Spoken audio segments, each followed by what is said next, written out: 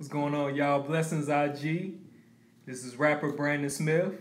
Welcome to Prayer Cyphers Truth Tuesdays on Wednesday. What? Yeah, y'all. We thank y'all for y'all patience. We had to push Truth Tuesdays back to today. Me and Dominique, we had a family emergency. We had a family member in the hospital. She's recovering. She's doing well. Praise the Lord. So, we just had to make sure that, as we minister unto others, that we also minister to those closest to us, which is our family. So we do thank y'all for y'all patience. We thank y'all for tuning in today. We thank y'all for, if you guys had anything planned, just shifting, your plans around just so you can hear what God is saying in the season. So we thank y'all very much. Today's topic is the cost.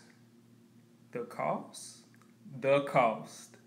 The cost of discipleship. The cost of walking with Christ intimately. Because Christ will keep you if you want to be kept. So today we're going to talk about the cost of discipleship. We're going to start off with some prayer, okay? Father God, I thank you for this time, God, to give a word, God. I pray that this will be a word from the Most High, God. I pray that I will speak, God, from the heavenly realm, God. God, I pray that this will be all of you and none of me, God. I pray that as I decrease, God, that you would increase, God. I pray that there's a word for your people on today. God, I will pray what you want me to pray. I'll say what you want me to say. I'll speak what you want me to speak. I'll share what you want me to share. God, I'm here to be used. I'm not perfect, but I'm perfect through Christ. In Jesus' name, amen. All right, y'all. So today, again, the cost. I want to start off with the gospel. I'm going to go to Matthew. We're going to be in Matthew, Luke, and then we're going to circle through Galatians and Philippians today. All right, y'all. So we're in Matthew. We're in chapter 12, verse 50. Jesus says, "For whoever does the will of my Father in heaven is my brother and sister and mother." Now, again, we're talking about the cost. We're talking about you walking with Christ. We're talking about you getting saved, you getting baptized, you accepting Jesus Christ as Lord and Savior, being saved, what they called it, sold out for Christ. This is what we're talking about. And Jesus is giving us keys to what it looks like to walk this life out. Now, again, Jesus says, "Whoever does the will of my Father in heaven is my brother, my sister, and my mother." So what is the cost here? Family. Following Christ will cost you family. Most definitely. Because before you come to Christ, your life before Christ, before you're born again, before you're renewed, it's going to be contrary to everything that you've ever seen before, your family's ever seen before. You may have grown up and your family has always known you to be this person. Your family always known you to be ratchet. You always hype. You've always drinking. You always smoking. You always, cussing people out, and you're always in this lifestyle, in this paradigm that you can't shake, and your family is so used to seeing you that way.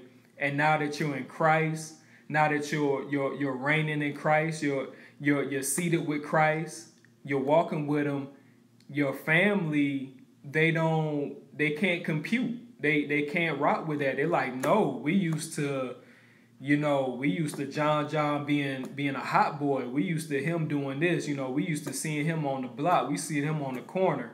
We used to Renee, being loud, being ghetto, clubbing with us every weekend. No, Christ, no, don't. This is ours. This is who we know. This is our family. And Christ is saying, no, this is gonna be a cost, because whoever does the will of my Father in heaven is my brother, my sister, and my mother. So it may not always be blood relatives. Y'all might be related through blood, but now in Christ, y'all are not related through spirit. It's completely different. It's going to be a completely different walk. It's going to be a completely different field. And leading up to that verse, what happened was Jesus' mother and brother were looking for him. They wanted to come talk to him. And the man said, "Hey, Jesus, your mom and your brother's outside." And then Jesus looked to his disciples and said, "Whoever does the will of my Father in heaven is my brother, my sister, and my mother." So Jesus has already identified that, hey, I got some brothers, some sisters, some mothers in the spirit. They're not blood related. We are spirit related. And we have the Holy Spirit. We walking in the Spirit. It's a completely different ball game. And I'm going to circle back to this in a minute too before I close. So it's going to cost you your family. What else is it going to cost you? We adding up. The racks is just adding up. Racks on racks on racks on racks. It's going to cost you your circle of influence. We're going to go to the Gospel of Luke 14:26. If anyone comes to me and does not hate his own father and mother and wife and children and brothers and sisters, yes, and even his own life, he cannot be my disciple. What is Jesus saying? And sometimes y'all, if y'all really read the word of God, Jesus is off the hook. Like, he will say some stuff that'll have you like, man, I thought you was all grace, but Jesus Christ is truth and grace. And a lot of times the truth that he's coming with is going to blow your mind. So what he's saying is that anyone that comes to me and does not hate, and he's not meaning hate because, the word of God cannot go against itself, because we already know the scripture, honor thy mother, thy father, your days will be long. Everybody know that. But so Jesus can't say to hate him, because that's going contrary to God's word. What he's saying is, you can't put anything above the calling of Christ. You can't put anything above your discipleship, not even your father, your mother, your wife, your children, and even your own life. The thing is that paradigm, that thing that you're in, it can't supersede what Jesus is doing in your walk and what Jesus is doing in your life. All right, y'all, it's going to cost you some isolation. It's going to cost you some loneliness. Who wants to be isolated and who wants to be lonely? Jesus says to his disciples, if anyone wishes to come after me, he must deny himself, take up his cross, and follow me. This is Matthew 16:24. And when he says you must deny yourself. Denying yourself means everything that you want and you know that God is not pleased. You have to deny yourself. You have to deny your flesh. Take up your cross, being basically your burdens. Your cross being the things that have always been a struggle, have always been a weakness, a weak point. And to deal with that weak point, God has to isolate you. He has to get you by himself. He has to get you to yourself, by yourself, and he has to deal with those things. The thing is, for example, if you've always been an alcoholic, that's your cross. You're taking up your cross. And to really deal with that cross, God has to isolate you. He has to really minister to you. Because, again, this is a personal relationship with God. This is not just, I go to church every Sunday, I think I'm a good person. This is a personal relationship that we're developing here. So that's going to cost you some isolation. It's going to cost you some loneliness, because God has to get those things out of us, and we have to really bear that cross. So what else is it going to cost, man? It's just adding up, y'all. But be encouraged, because there's a reward for every cost in Christ. So, y'all, it's going to cost us our selfish ambitions. Who wants to hear that? It's going to cost us our selfish ambitions. Galatians 2:20. I have been crucified with Christ, and it is no longer I who live, but Christ lives in me. And the life which I now live in the flesh, I live by faith in the Son of God, who loved me and gave himself up for me. To me, that sounds like, hey, I've always lived the way I wanted to live. I am now crucified in Christ. I am now in the faith of the Son who loves me, and he gave up his son for me. This is no longer my thing. This is no longer the me story. It's all about the he story, him, Christ, giving him the glory in my life. So you may have that job, I got this dream job, and I'm working 60 hours a week, and I'm living the dream, and I'm running into Christ, and like, man, this is a selfish ambition. God wants me to, go part-time and serve him. Again, our selfish ambitions, we are now crucified in Christ. So, man, this is a crazy cost, man. We always hear about God and Jesus and all the wonderful things he's going to do for us. But what are we doing for him, y'all? We're paying the cost. And again, this cost of discipleship is costing us our family. It's costing us our surroundings, our paradigms, these mindsets that we think is right, but it's really contrary to the word of God. It's costing us our circle of influence. It's costing us some isolation. Nobody wants to be isolated. And now it's costing us our selfish ambitions because we think we know what's best for our lives, but Christ knows what's best for our lives. So now that we've caught these costs, now there's the reward. Yes, I gave y'all the vegetables, and now we about to get this candy. Let's get it popping. So the reward is your wildest dreams come true. Philippians 3 and verses 7 and 8 says, "But whatever things were gained to me, those things I've counted as a loss for the sake of Christ.